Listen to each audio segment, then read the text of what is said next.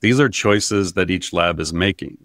Like you train the model and then the labs decide its personality. They decide how it will interact with you, how warm and personal it will be. And so illuminating the choices OpenAI is making based on some principles or foundational beliefs or morals or whatever it is that's driving their decisions doesn't mean the other labs will make the same choices.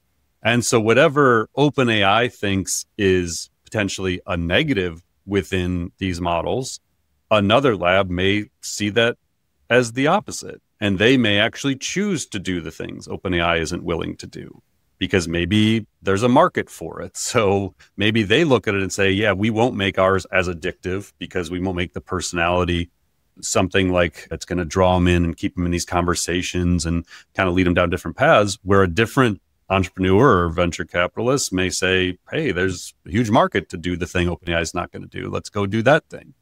So I think that one, just understanding that there is agency in this, there is decisions being made by humans as to what these models will be capable of.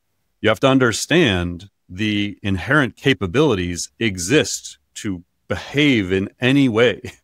It is a human that's shaping how it actually does it. I know at Anthropic, they have people dedicated to the personality of Claude. Like we've talked about this on the podcast.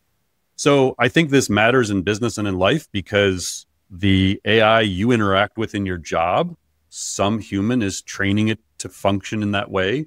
When we build custom GPTs, we will often say, like my co-CEO GPT, say like, I want you to challenge me. Like I want you to like, when I present problems to you, I want you to help me solve them. But like when I present strategies to you, I want you to like almost steelman them. I want you to take the opposite side sometimes. And so we get to kind of control how these AI interact. But each lab is sort of dictating parts of that for our business and for life.